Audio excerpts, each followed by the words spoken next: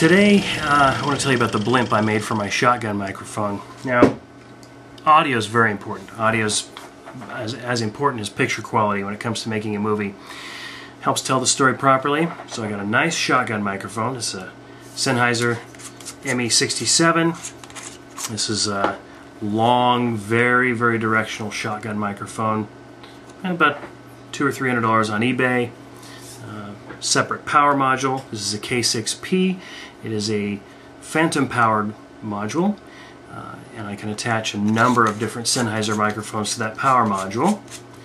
I'm probably going to also get a short shotgun microphone shortly. It's got a low roll-off switch. Don't know if you can see that or not. There we go.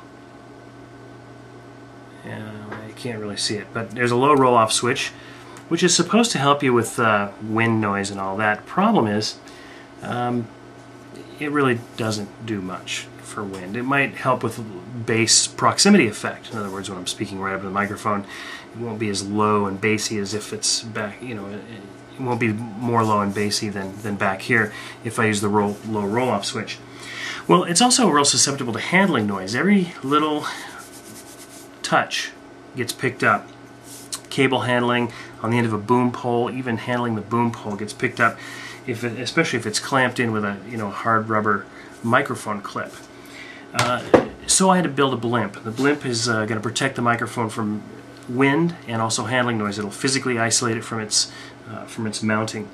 So I went looking for some different kinds of screen, looking for large mesh and fine mesh screens that I could put together to create a cylinder.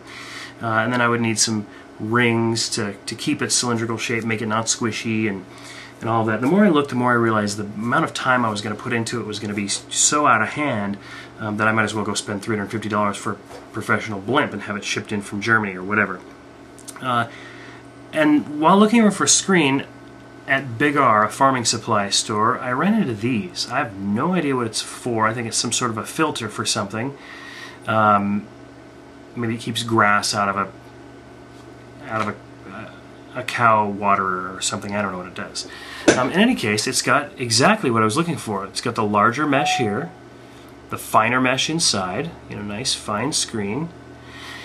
And I found some other screens off some microphones. It's exactly the same size. And it's just old microphones. I don't use any more kick drum microphones. And I use this steel reinforced epoxy putty that you can get at any hardware store. You break it up and you knead it together, and when it's ready, it starts to get warm, and you've got about 30 seconds to work with it after it starts to get warm. And I just put it around and smoothed it out with my finger, made it nice and shiny. Pretty nice, huh? That's an end cap for my blimp. I just took one of these cylinders. They're this long, so I just cut one in half. They're maybe 8 or 10 inches long. My shotgun microphone's going to be 18 inches long, so I need at least 20 inches or so. So I got 3 of these guys, 2 for the center, 1 for the outside edge, or 1 to be cut in half and be my end caps, like this. I just took a spare piece of screen and stuck it right in the back and the bottom. I don't know if you can see that. It's pretty transparent, but it's screen all the way around. And I can blow. I don't feel anything going through it, no wind going through it, and it's acoustically transparent. So this is my finished blimp.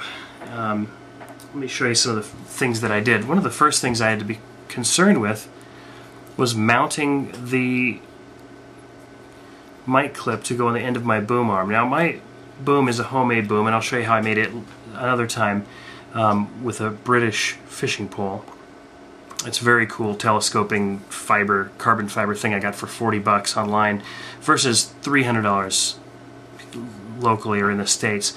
In any case, I just took some more of that steel reinforced putty and I cut apart a standard microphone clip and left a platform on it that sticks out of both ends, and on the sides made little wings in here, and then I just epoxied it on there. It's very strong, and there's no flex at all in my wire mesh.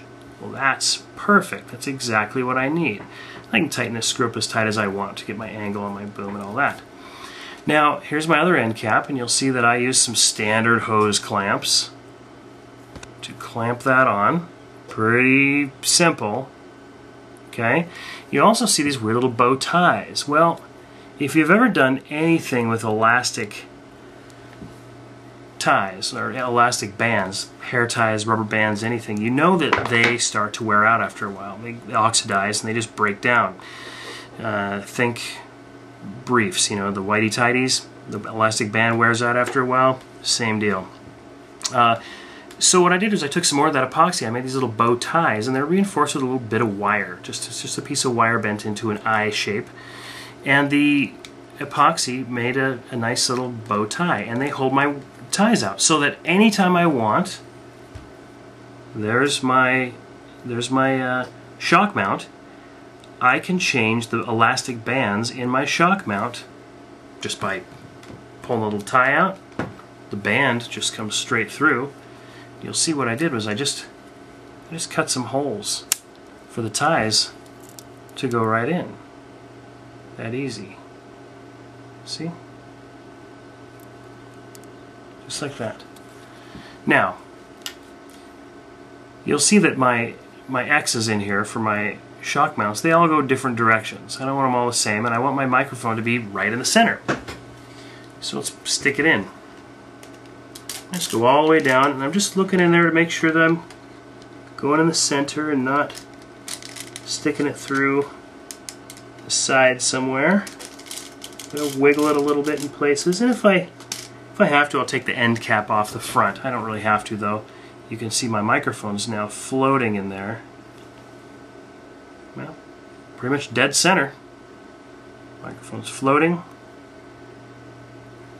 Not touching anything. Here's the plug-in end.